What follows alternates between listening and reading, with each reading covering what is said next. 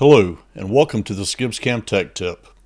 In this video we will take a look at using the profiler in cylinder profile mode to create polar and cylindrical, also known as rotary, toolpath on a solid model. This model has a simple closed cylindrical cam, but the same technique that we're going to look at also applies to open cylindrical cams, slots, pockets, and other feature types that need to be machined using polar and cylindrical toolpaths. These are toolpaths where the cutting tool remains centered on the rotary axis.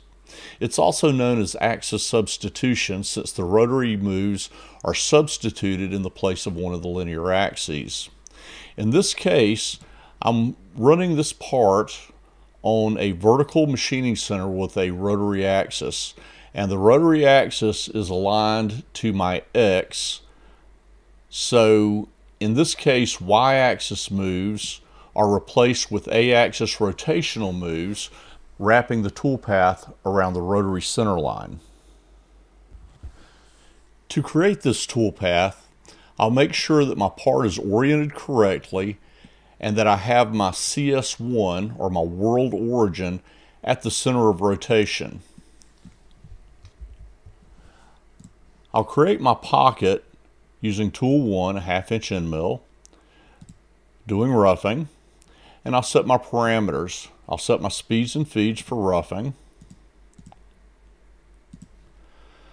I will eliminate the lead in, lead out move. I'm going to leave a little bit of stock. This is a 6-inch diameter part, so the top of the material is at Z3, and the pocket is a 1/2 inch deep. So the groove is a 1/2 inch deep, so the bottom of the groove will be at 2.5 inches. I'm going to do this in 1/8 inch steps just to create some toolpath. And I'm going to helix in. And I usually start my helixes with a 1/2 inch end mill. My starting point, at least, is starting 10 thousandths above the material with an 80 thousandths pitch and a 60 thousandths per inch slope, which gives me just about 3.5 degrees of down feed. And I've got a little bit of wall clearance here to keep the tool away from these walls while it's helixing. The last thing that I want to do is go to my rotate tab and make certain that polar and cylindrical milling is checked. This is the command that tells GibbsCAM to wrap this toolpath around a cylinder rather than trying to create the toolpath as flat toolpath. I'll follow that up with my finishing tool, doing a contour, and I will set my speeds and feeds for finishing. I will give it just a little bit of a lead in and lead out move, line and radius lead in and lead out. I'm going to go to finish size. My Z's are correct. I'm going to do this in one pass. Auto plunge is fine for my entry, and I'm going to go to my rotate tab and make certain that polar and cylindrical milling is checked. Alright, now to define what's going to be cut, I want to use my profile. So if we look at our profile drop down, we have 4 different types or styles of profile or modes of profiling that we can use. We have a slice plane profile, a spun body profile, a silhouette profile, or a cylinder slice profile. Cylinder slice profile is what we're going to use for this. Now, if you look at the profile, the cylinder that's created, it's oriented incorrectly. And the slice cylinder profile is always aligned to the depth axis of the active coordinate system. So to align this properly, I need to create a temporary coordinate system that I'm going to align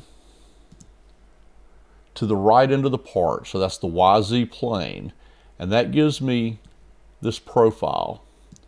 Now, just like most of the profiles, I can grab the edge and drag it to manipulate the profiler. In this case, the green cylinder is smaller as I move it toward the origin. We'll roll that around a little bit so we can see it better.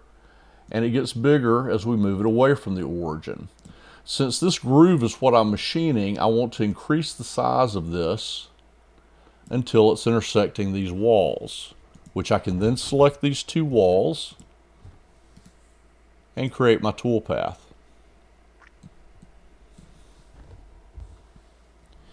So if we reorient this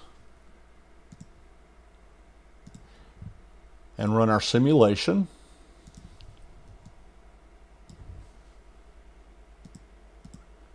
we have good toolpath to rough and finish this shape cam slot that was wrapped around a cylinder on a solid model. And we didn't need to extract or unwrap any geometry to do it.